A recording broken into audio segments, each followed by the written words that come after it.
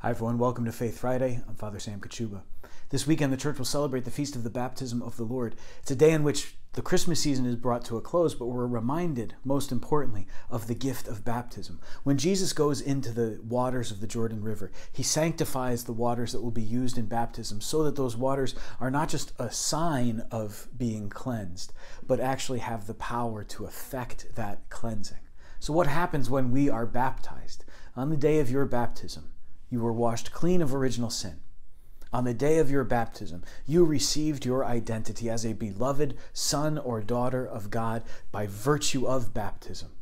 In baptism, you were united to Christ. You're united to his church throughout the world. The gates of heaven are opened for you. Baptism is a sacrament of salvation. It's necessary for our salvation.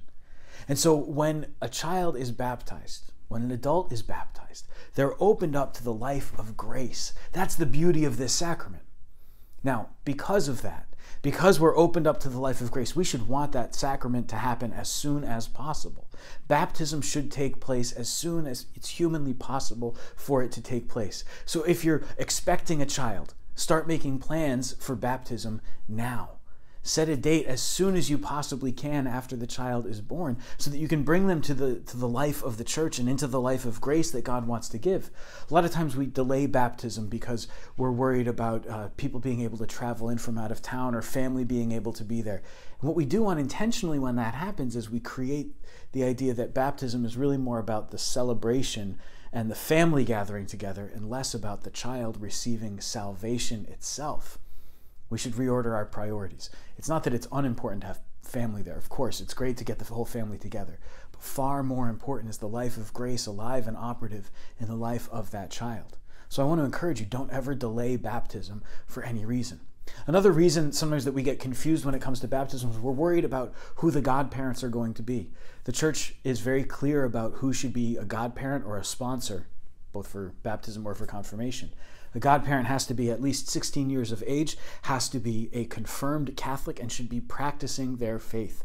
What you want in your godparents is someone who's going to live the faith well and support you in raising your child in the faith. What you want in a sponsor for the sacraments is somebody who can show them the way and who most of all will commit to praying for them. A lot of other things have gotten attached to the role of godparents over the years, that they'll be the ones who take in the children if something should happen to the parents or something like that. And those are all very nice and powerful cultural things, but they've really got nothing to do with the sacramental part.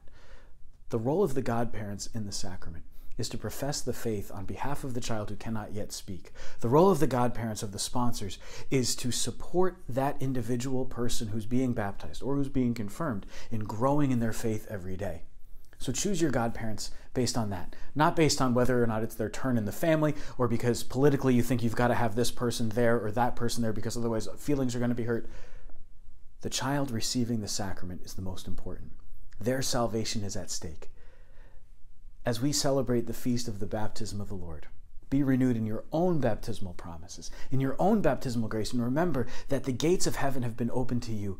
That possibility of salvation and all the graces that God has in store for you are available to you because of this gift of baptism. And therefore, that gift of baptism, that first Christian sacrament, that gateway to the life of grace, is necessary for us and for everyone we know. God bless you.